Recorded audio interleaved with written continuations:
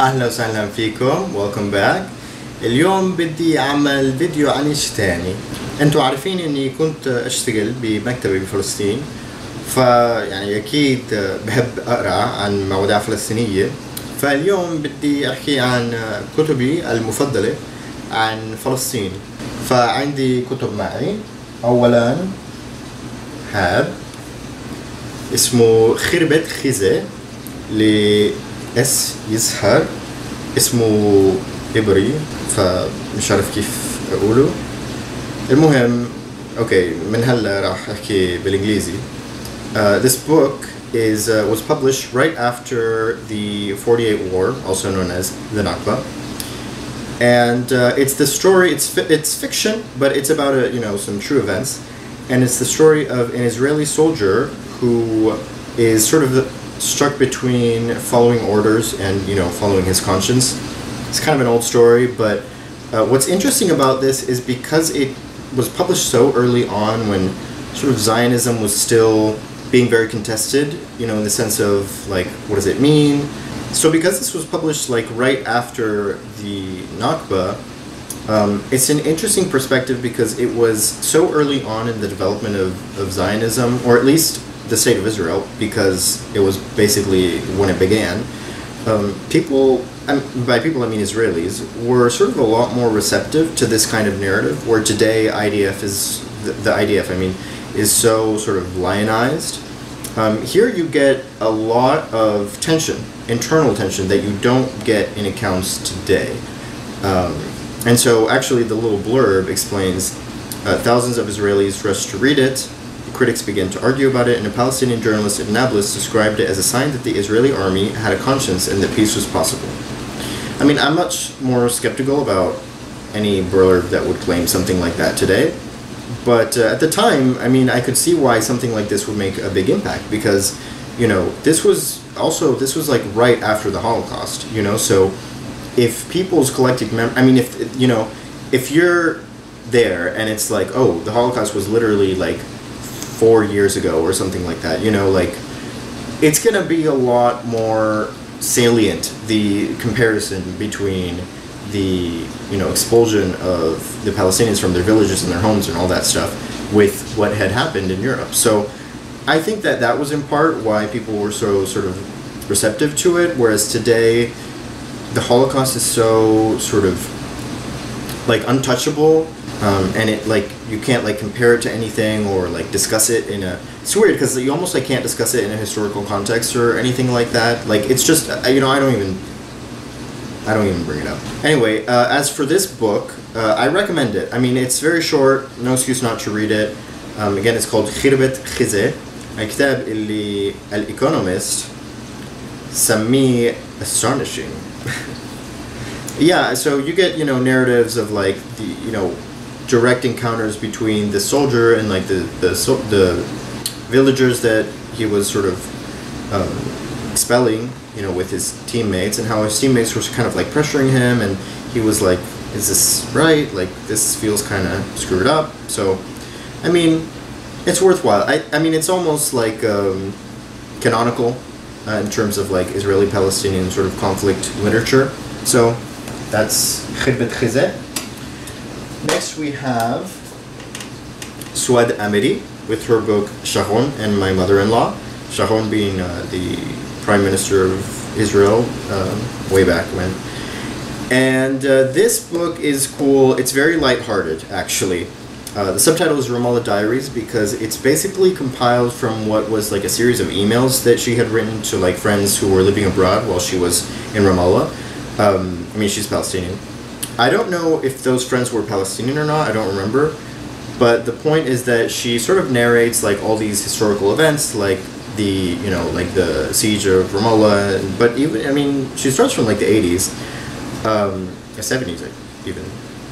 And so she narrates them all, but sort of in a kind of lighthearted way. I mean, it's lots of like anecdotes, like, oh, like she talks about how she was like trying to take her dog to the vet, and how the dog has a Jerusalem ID, but she doesn't, so like she needs a permit to go to Jerusalem, but the dog doesn't. I mean, stuff like that. Like, it's sort of like, it really sort of spins the whole occupation in a to sort of show the absurdity of all of it, because it is absurd. I mean, it is absolutely absurd in an almost funny way, just because of the absurdity. I mean, that's what she sort of recuperates from all of that, and I think it's worthwhile. So, I mean, maybe not what most people think of as a beach read, but I mean, I think of it that way. I mean, it's like, you know, kind of lighthearted and easy to read. It's not very long, and it's just anecdotes and like fun stuff.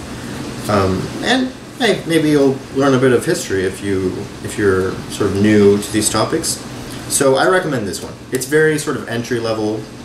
It's nice. It's a good book. She has another one called Golda Slept Here. I haven't read that one though, but I probably will, because it's nice. So next we have this book that is called Palestine, A 4,000-Year History by Noor Masala. And this one just came out in paperback. I think it was originally published last year, or maybe even 2018 actually. As the title implies, it's basically an overview, like a survey of all of the history of Palestine, like even basically since that historical concept was sort of invented, but even the name Palestine was still like Peleset and these other sort of similar proto-Palestine names. But what he's trying to point out is that there's always been a like conception of this area as its own entity, with its own identity. And the reason that might not seem that radical, but what's important about that is that that's something that is kind of getting erased by Israelis and Israeli historians and sort of the hegemonic opinion makers, because they're saying that, like, oh, well, there was never any such thing as Palestine. It was just the Ottoman Empire, or it was just like the Egyptian whatchamacallit, or whatever. I mean, they just make stuff up basically. And like Israeli archaeologists just like totally just basically make stuff up and obscure Palestinian history. So what this does is it recuperates all that, and from the very start. So I think this one is really good if you want more of Palestinian history from sort of before Zionism and like before the 18th or 19th century Ottoman Empire Palestine, which is sort of the beginning of modern Palestine. That's usually what, like, people don't think too much far back before that. So this is very nice. It's kind of the first of its kind that sort of does it in such an accessible way. So I think this is a great opportunity. For example, I mean, I learned a lot. One of the things that I thought was really interesting was how important Gaza was in classical antiquity. I didn't know that. I mean, I knew that Gaza was important historically, like in general as a city, but as for like older history, I didn't really know that much. I just know that they have some like historical buildings and mosaics and sort of like Greek or like Byzantine presence, but I didn't know how important it was in terms of like it has like a big library, like almost like Alexandria, like the second biggest I think it was. I don't know. I like today it's so hard to. You can't even Google Gaza without the first million hits being about rockets, which is, we ought to know about that. But, it's also important to, like, celebrate why we're fighting for this, why this is important to protect, because there's such deep history and there's real people whose heritage this is. So I think this is an awesome book. Yeah. Next, we have this book. It's called The Impossibility of Palestine by Mehran Kamrava. It doesn't seem to be an Arabic name based on the V, but it doesn't say where the author's from. It's published by Yale, and this book is a really good introduction to the two-state solution, rather the impossibility of it, the non-viability of it, because the thing is that that's something that is pretty much well accepted among people who like study and discuss Palestine. The two-state solution is sort of a mirage, really, of the Israelis. Well, and some Palestinians, and Fatah, kind of plays along with it. We're going to build our state and everything. But Israel has, and that's what this book is talking about. Israel has sort of put all the obstacles in place ever possible to prevent that from ever happening, even though they talk about it. Oh, this thing turned on. So that's basically what he discusses, like why the two-state solution is not really possible anymore. You know, like settlements is sort of the most obvious thing. But he starts basically from 48.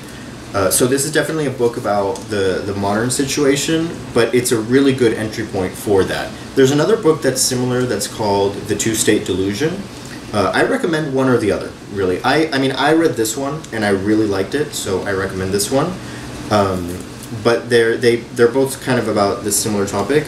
Again, very good introduction. He talks about geography. He talks about like state building. He also talks about the failures of like Fatah and like the sort of Palestinian Authority. And that's also important to discuss because in a lot of ways they have collaborated with the Israelis. And this is not controversial. I mean, well, rather this is not something that is not widely believed by a lot of Palestinians on the ground, that Fatah is kind of problematic. But you know, a lot of the time it's because of how the Israelis have very cunningly you know, negotiated with Fatah. So, and he talks about all that. So again, this will leave you very well informed. And I highly recommend it, as I do all these books. Last but, well, not least, but this one is really just for fun. I just thought it was interesting. Not necessarily recommending it, but I am currently reading it, and it's by Haymarket, so you know it's good. It's called The Palestine Communist Party, 1919-1948, Arab and Jew in the Struggle for Internationalism. And, you know, I picked this up because it's something that I had never heard of. I did not know that that was a thing. I know that there was the PFLP, well, there is, but I did not know that there was a Communist Party. But as it turns out, see, what's interesting is that Palestine, I mean, before, like, Israel was founded, it was, like, even Jews were calling it Palestine who were moving there. So this is actually a bit of a... well, it's not a misnomer, but I thought that this was like Palestinian as in Arab, but it's actually geographically Palestinian Communist Party. So it was founded by Jews, and like most of its ranks were Jews for a long time. They had this whole struggle with like Arabization, where they saw they were against nationalism, as communists tend to be, but they were, you know, like they were against Zionism. But then the majority of the party was Jews, and they tried to incorporate a lot more of what they saw as their base, which was Arabs, but it was very fraught. They were having trouble getting support from Arabs, but then they were also having trouble getting support from Jews because they were against Zionism, basically. So they were always kind of, you know, messy, and it seems thus far, I mean, I haven't finished, but it seems like it wasn't really that successful. I thought it was going to be like a Romance of American Communism kind of book, but it's not. It's also very academic. But, you know, I mean, it's interesting. Again, something I had never had any idea about, so it's always nice to learn something new. If it's a topic that interests you, check it out. Otherwise, read a summary. But, yeah, and Haymarket books. Gotta love them. So, that's all I got for now. Thank you for sitting with me. And another video soon actually about Palestinian Arabic. But I don't know, I mean, someone was asking me about my books because they thought they were interesting, so I thought I would make a little video. Maybe in the future I'll make other videos just kind of talking and stuff like that. But definitely a lot more videos about Palestinian Arabic very soon. So have a nice day.